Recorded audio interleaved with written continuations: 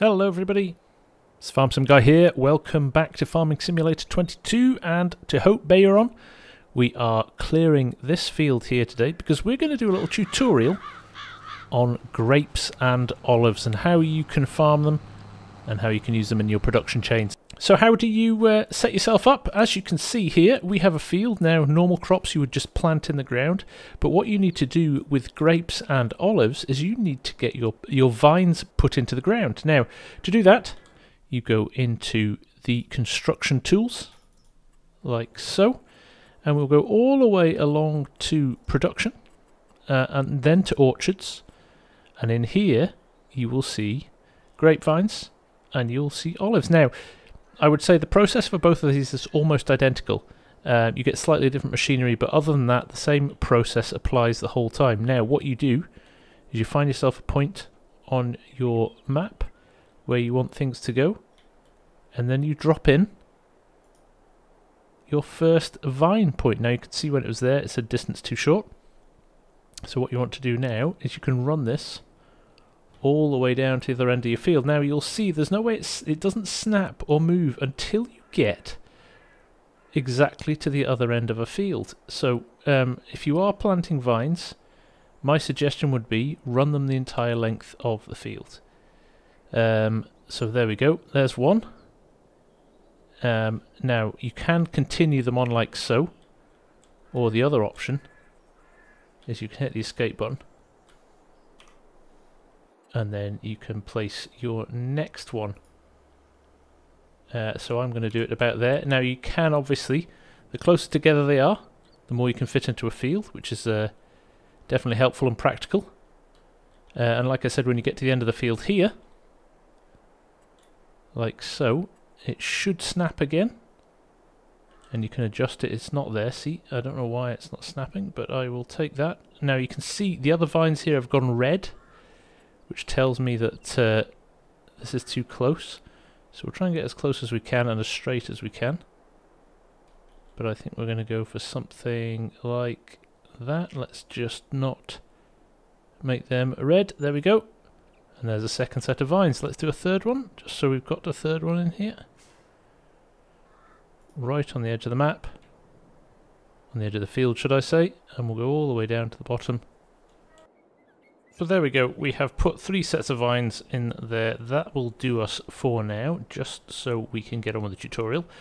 But let's just jump out of here. As you can see, no leaves on them, grass on the ground, they are your empty vines.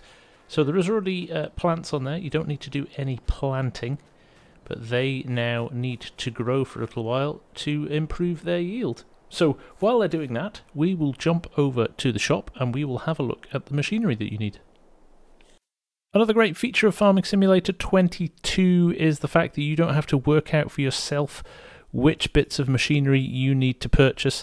So you can actually go into here and look at packs, and it will give you all the pieces of machinery that you would need to do some grape harvesting. So we are going to buy all of these and we'll work through them one by one in the order that we need them. Okay, so let's have a look at the machinery we've got. We've got this little Landini tractor, as you can see, very narrow, fits in between the vines very nicely. Next to it here we've got the New Holland grape harvester. As you can see, it runs over the vines and pulls the grapes off into the middle and stores them in these hoppers either side of the main machine. This here is for stripping the vines at the end of the season once you've taken the grapes off. We'll look at that in a little while. Again, a nice narrow little fertilizer sprayer there. A trailer, of course, for collecting your grapes up. And then here we've got a little mulcher. What we do is cut the grass underneath the vines. And that will help the yield on them. And what you'll do after you've cut that grass and it's sitting on the ground, you can run this very small cultivator over it as well, plough that grass back under, and it will help the yield. And of course a couple of bowsers of liquid fertilizer for the little sprayer here. So without further ado, we're going to skip forward a little bit of time so you can see the growth on the vines, and we will come back and start working the vines. So here we go. You can see now that we have moved on to the first stage of growth here with some small leaves on the vines, and the grass has grown rather long underneath the vines. So what we're going to do, that gives us the opportunity to get the mulcher out and get that cut. So we'll jump into the tractor and we'll do that. So into the little Landini here, we will drive this around here and we will pick up our mulcher. There it is. Incredibly narrow. These little tractors are great as well. Brilliant bits of kit. So we'll reverse this back, get it hooked up, and we will run it to the field.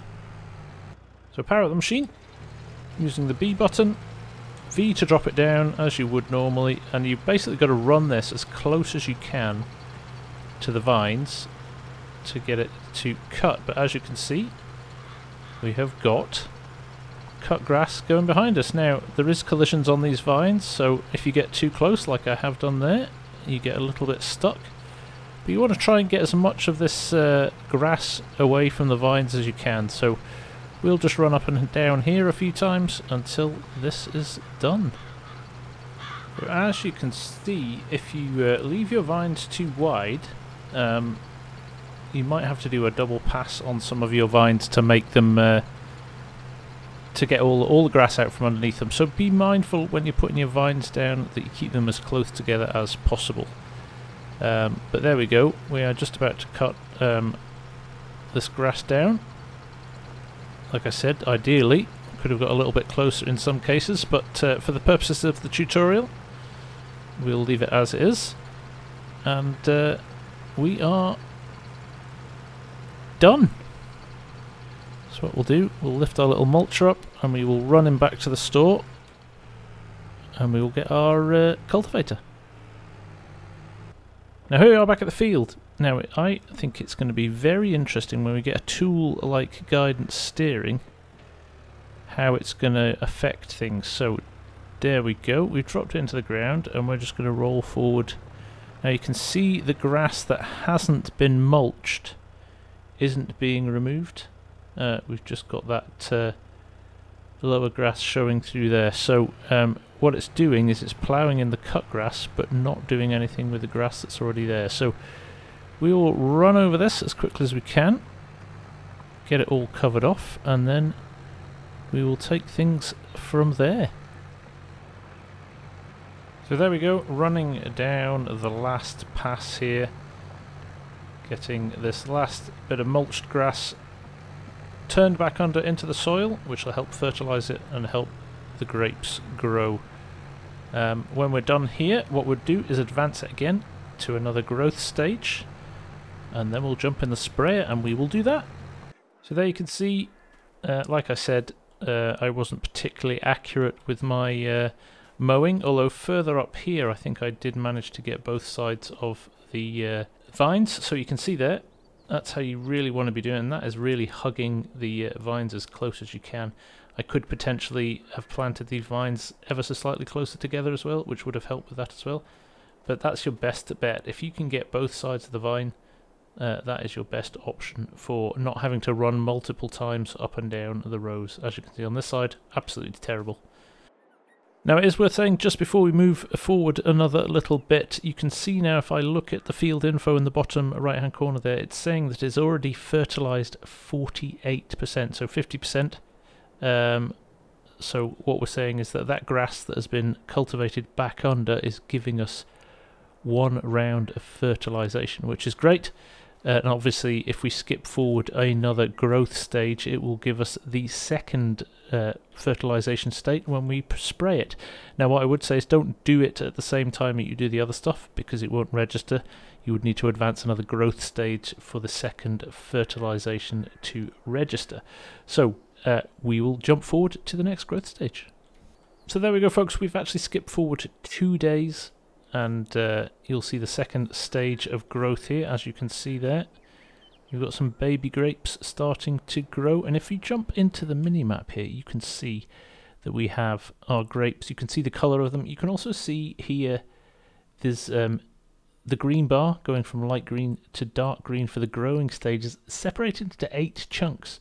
So it is a very gradual process of going from light green to dark green. So as you can see here, we are around about the middle or ever so slightly more towards the fully grown stage. But it will take, I would say, probably 8 days in total to work through this cycle. Obviously, if you're not in seasons, if you're in seasons, they will be ripe at the appropriate time within the calendar. But they're looking good. What we're going to do now, we will run this back to the shop, we'll get our little sprayer filled up, and we will spray that second stage of fertilization. There we go, a little hardy sprayer. We will whip the tractor around to here, get it filled up. Again, just using the R button, we can fill it up. There we go, one Bowser takes 50%, and the second one here. So we're holding 4,000 litres in the sprayer, which is nice. And we will virtually use none of it in this field, but there we go. Full sprayer, let's run it down to the field. The local wildlife paying us a visit there. 3 deers. We'll nickname one of them John. John Deere. Sure, that's a name I've heard before. Now, with the sprayer, it's interesting. It's got this air fan on the back of it. So what I'm going to do, I don't need to run down the outside lane here, because you will see when we turn this on that it is in fact going to cover 2 of the vines. So let me just roll to here. I will turn it on, and as you can see, it's covering quite a wide distance. So we'll just get these sprayed, which won't take long at all, and then we'll come back and we'll just show you what's changed. So there we go, we've just finished the spraying there. B to turn the sprayer off, and if we jump out and head back into here, you will see now fertilized 100%. So we are going to maximize our yield now with the crop, because we have sprayed it appropriately. So that is all you need. They're the 3 stages basically. Mulch the grass, make sure then you cultivate that in, and then once you've done another growth stage, you can then spray them ready for harvest. So these should just grow now and ripen. So what we'll do, we'll skip forward another few days until they are almost ready. So here we go again, we skip forward another 2 days and we come back, and this is what they look like now. You can see these lovely dark grapes, lovely full vines, and if we jump into our minimap here, you can see they have turned the orange of ready to harvest. So with that in mind, we shall go and get the harvester, and probably a trailer as well, and we will start to harvest them. Now, as well as our little Landini here, I have just purchased another tractor, this Deutsch, because we are going to hook it up to the trailer here. And the reason for doing this is the grape processing plant is quite a long way from the field. So this does 60 kilometers an hour. So with that in mind, that will just help cut the amount of time down from when we harvest the grapes to when we get them into the production point. So let's hook this up. Let's move him down to the field, and then we'll get the harvester. Okay, here we are on the harvester. Very straightforward process for this. Very much like a combine, actually. You roll up to the vine, and like I said, you can see you actually run the vine through the middle of the machine, which strips the grapes off. So basically you line yourself up like so. You've got to unfold it like a combine too, so just the X button to unfold things. Now you have to get this pretty accurate, or you do get stuck on the vines quite regularly. So I'm slightly off center there. I'm kind of hoping there's enough space for me to pull onto that, but we'll see.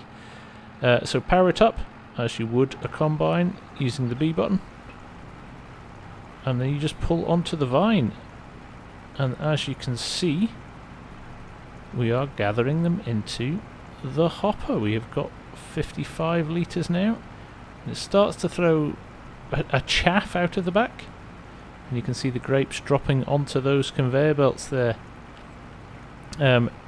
Now, like I said, it's quite easy to get stuck here. One piece of advice I've learned: if you see those 2 bars in the middle, just behind the cab, if you line those up in the center with your vine, you will be able to keep things quite steady. And this is running at 8 miles an hour, so it's looking good. It's coming to the end of the day here as well, so we'll turn the lights on. But there we go. Not a huge capacity in this. You would have a massive field of grapes. You might want to run a few of these. Now, what I will say, all of this equipment, the small Landini tractor with the tools, and this do not work with hired workers. Because of the collisions on the vines at the moment, these do not work with hired workers. Now, for example, if I press the H button now, what it does, it loads up the hired workers menu, and it will only let them set a destination. Even if I click create job, it doesn't give them the option for field work. So we are stuck for now doing this manually, which isn't the end of the world, because it's actually quite a fun process. So we'll keep going with this, get all these harvested. Like I said, it's about to go dark, so we'll then head back in the morning when things are a bit lighter and get things loaded up and off to the production point. So there we go, end of harvest. We will call it there. I will power it down so we can move it back to the trailer. But we roll over to the trailer here, we'll get it tipped out, and then in the morning we'll run it up to the production point. But very straightforward, just strip the grapes from the vines and dump them into your trailer. So you basically reverse up as you would if you were tipping a trailer, and you transfer one to the other. As you can see, a little notification at the bottom arrives, and there go your bunches of grapes into your trailer. So here we are climbing the hill out of the town, and just at the top of the hill here is the grape production point. Now, one important thing you must consider if you're going to use a production point is that you need to purchase it first. Now, you don't have to. You could sell your grapes directly and not worry about productions, but I thought I'd show you the wider concept of production chains tied in with the harvest of the grapes. So what we'll do is we'll just pull in here. You can see the tip point there based on the icon. So we will reverse up here and we will get ready to tip. Now, I will say, like I said, make sure you purchase it now. You can do that by walking up to here and pressing R if you don't already own it. I do own it. So you can see now our two outputs here are raisins and grape juice. I'm going to produce both. But what you can do if you don't want to produce one is click on raisins, deactivate it, and you will only produce grape juice. So there we go, and it's saying at the moment materials missing. So what it's saying is we need 90 grapes in terms of litres to produce 72 litres of grape juice. And for raisins, it's a 1-for-1 ratio. And likewise, just to prove the point here, if you just wanted to sell your grapes, you can sell them at the farm shop or Marisson there for different values, or you get obviously half the price for them selling them at the grape processing unit. However, down here, if you produce your grape juice, there it is, and your raisins, you can see the prices there. Only sell them at one point here, so Le Jardin de Fermier's farm shop, the garden farmer's shop, 2,000 euros there for raisins and 3,500 euros for grape juice. So quite a hike in prices, quite a hike in prices. So there we go. If you tipped into here, it would accept it. So if you didn't own the production point, you would lose those grapes if you weren't careful. You would just sell them and they would disappear. And the price was pretty bad for them, wasn't it? 700 euros rather than double that if you sold them to the farm shop. So you don't want to be selling them to the production point without owning it. If you want to check how your productions are going on the map, anywhere on the map, you just hit the escape button, you go down to this icon here, which looks like a conveyor belt, click on that, it will show you all the production chains you own. So if I had owned any others, they would appear down here as well. But as we've only got the grape processing unit at the moment, you can see how things are performing. We are currently storing 191 litres, just jumped up there to 228 litres, so you know it's processing. And we've got 862 litres left. So we'll let that run until it's all been converted, and we will go and collect it, and we will go and sell it. So what we'll do, we'll have a look at the prices here, and just confirm that there is where we will sell it. So here we are, back at the grape processing plant. We will just reverse in here. As you can see, there we have nice 3 pallets of grapes. I shall unfold the car and jump out. We walk up to it here. And we pick up, because we have got the super strength mod installed already, just for the purposes of this demo. We will pick this up. There we go, we can only fit 2 in here. So that will do. I'll close that up. Put the straps on it as well, just to be on the safe side. Now, we only need to head around the corner. In fact, we can nip down this road here, and we can sell these directly to the farm shop. Now, as you can see here, grape juice is not accepted, so there is a second sell point just around here for the grape juice, and as I pull over it, you can see it starting to disappear. We can remove the straps now, and as it sells, the pallets will disappear, and we will make ourselves 3,000 euros. Very nice, and there we go. We can just pull out of here and head back to the farm. Okay, now we sold our grapes and we've made a bit of money. We need to head back to the farm because there's one last stage that we need to get sorted before the end of the season, and that is to strip the vines and prepare them for the following year. So let's just head back to the shop and we will get things sorted. So here we are back at the shop. We're going to jump back into our Landini here and grab our final piece of equipment, which is just over here. I'll just drive round to the back of it and connect up to it. But this is our, I don't know what you would call it, stripping machine. It basically strips the vines of their leaves. So we'll go and sort those now. As you can see, the vines have died. They've gone all brown after they've been harvested, and the leaves have died back. So what we need to do is strip them in preparation for the following season. So you just again pull up in front like so. We power up. Oh, we need to unfold it first. There we go, which moves it a little bit further away from the tractor. And we fire it up. And as you can see, it starts to strip the vines down.